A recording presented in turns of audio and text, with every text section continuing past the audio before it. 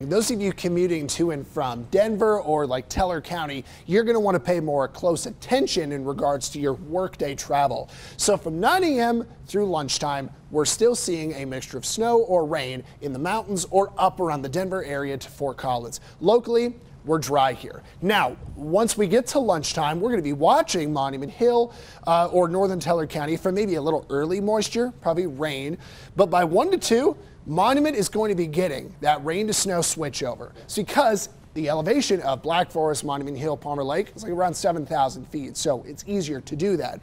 Now, Colorado Springs by 3 o'clock, it should be raining, maybe snowing on the north end of town, but most of it will start as a rain here. And Castle Rock to Monument, we are trying to get a snow changeover by 3 o'clock. Now by 6 o'clock, Denver, Castle Rock, Teller County, Colorado Springs to Monument, all snow. And by the way, heavy snow. So your drive from Denver to Springs is challenging between 3 to 6.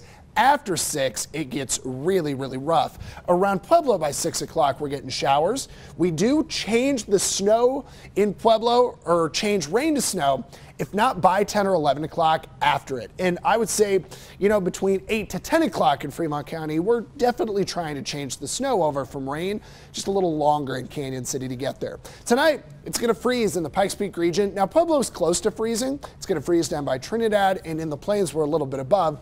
Cover your plants. Cloth works better than plastic, but you know, it's not a super hard freeze tonight.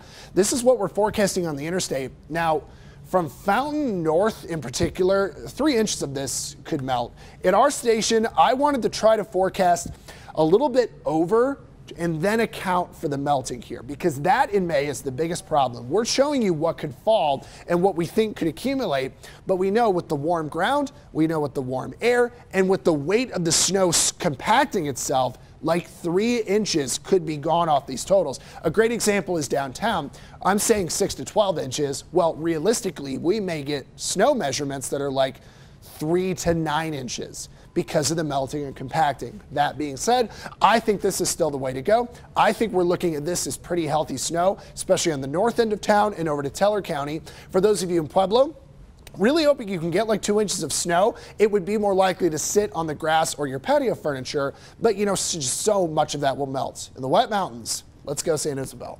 So in your 7-day forecast for Colorado Springs, the snow starts up in the Springs, I would say between 4 to 6, and then after that, it's just going through Saturday morning. We have some rain chances on Sunday, Monday, and Tuesday, and so we went from this bone dry April to May, actually trying to help us out a little bit. Pueblo, I think that you don't really see moisture until like, I would say 6 o'clock, rain tries to come into town, and then your snow changeover is most likely after 11 o'clock, but maybe 10 to 11 at the earliest, and you got rain chances through the start of next week. Canyon City, your snow changeover tonight may be like between 8 to 10 o'clock, so just a touch earlier, and then I think you've got more rain chances through the weekend. Woodland Park, I mean, it's going to be snowing like almost instantly in Woodland Park this afternoon after 1 o'clock, and remember, you could get like close to 2 feet of snow in a couple areas through Saturday morning.